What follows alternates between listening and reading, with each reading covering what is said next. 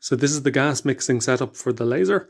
It all goes through this little manifold here, which is just made of polyurethane block. It's all fairly low pressure, so it should be fine.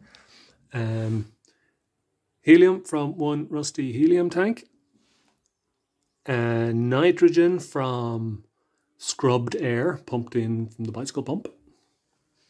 Goes through a couple of little stones in each of those. And then carbon dioxide from welding gas. And they go loop-de-loop through that hose to the balloon.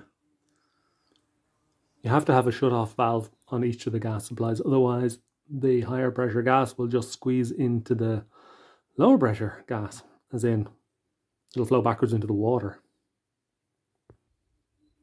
So this is laser gas mix balloon diameters by ratio. It has to be filled in the order there: helium, CO2, nitrogen.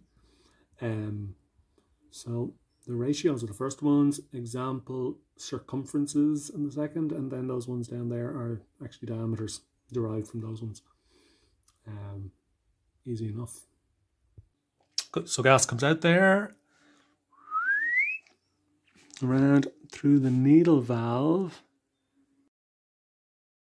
It doesn't close off properly, but it's okay. And then into, got that second hand on eBay, of the tube. The mirrors in this are just solid copper, polished with brasso, more or less, just stuck on with clip towel.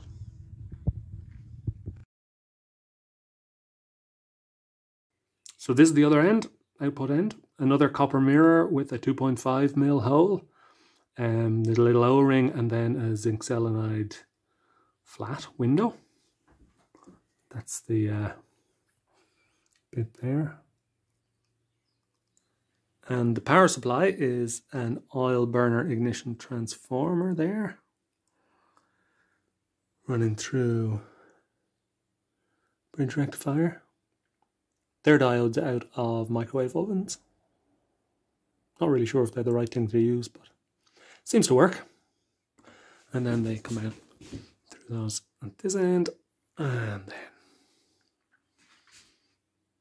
connect on there and there.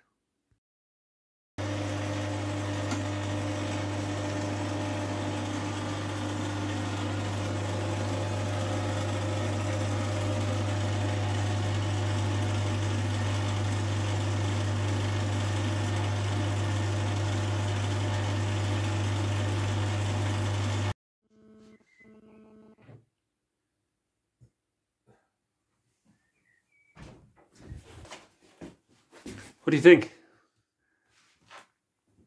No, not interested. There you go.